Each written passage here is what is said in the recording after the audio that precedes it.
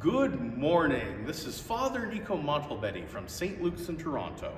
Our opening hymn is Come Thou Long Expected Jesus.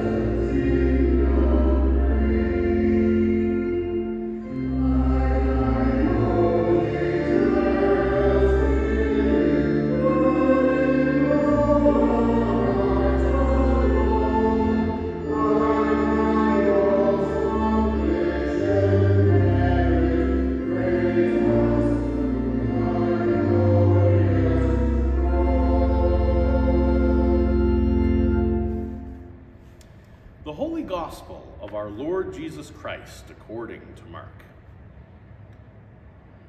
The beginning of the good news of Jesus Christ, the Son of God, as it is written in the prophet Isaiah, "See, I am sending my messenger ahead of you, who will prepare your way. The voice of one crying out in the wilderness, prepare the way of the Lord, make his paths straight." John the Baptizer appeared in the wilderness, proclaiming a baptism of repentance for the forgiveness of sins.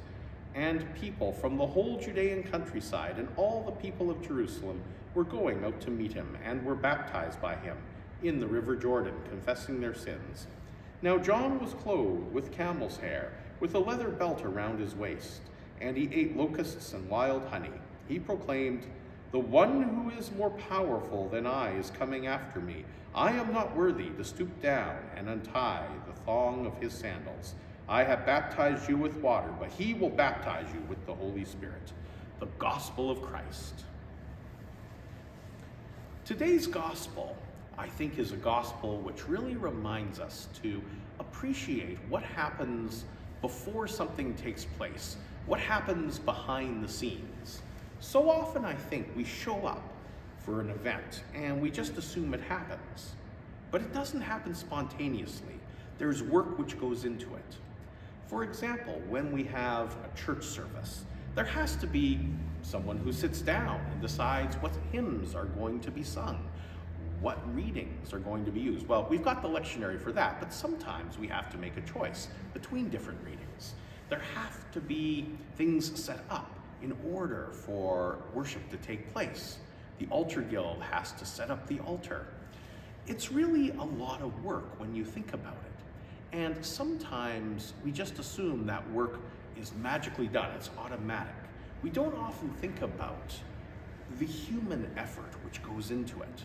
And this is where I think it takes a little more than just showing up to make things happen really well. Yes, things can be done spontaneously, and they often are, but so often, if a little bit more prep goes into it, it's much easier to pull off, and the results are much better. When I think about Jesus' ministry, Jesus didn't just start, boom, one day with nothing that ever happened before him. There was the whole line of prophets leading up to John the Baptist. John the Baptist was doing the work of prepping things for Jesus. It's interesting when you think about it, because some of those early disciples of John became early disciples of Jesus.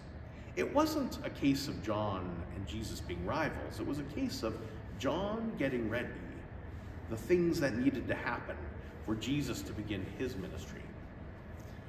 When we look at our own lives, sometimes we might think that preparation is a useless endeavor. It's not really necessary. And yet, and we look at so many of the things that we undertake, and we've undertaken well, we realize that preparation definitely is an important part. Yes, the actual execution of what it is we're trying to do is extremely important as well. I'm not denying that. But a lot of the preparation manages to enhance what it is we're trying to pull off, manages to make it better, manages to make it all that more special. As we're in a season of preparation right now, let us be mindful of all God is doing to help us to prepare for the celebration of the birth of Jesus later this month. Amen.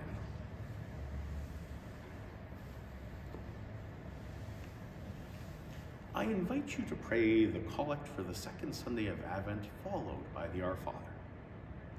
Almighty God, who sent your servant John the Baptist to prepare your people to welcome the Messiah, inspire us, the ministers and stewards of your truth, to turn our disobedient hearts to you, that when Christ shall come again to be our judge, we may stand with confidence before his glory, who is alive and reigns with you in the Holy Spirit, one God, now and forever. Amen. And now, as our Savior taught us, let us pray. Our Father in heaven, hallowed be your name. Your kingdom come, your will be done, on earth as in heaven. Give us today our daily bread.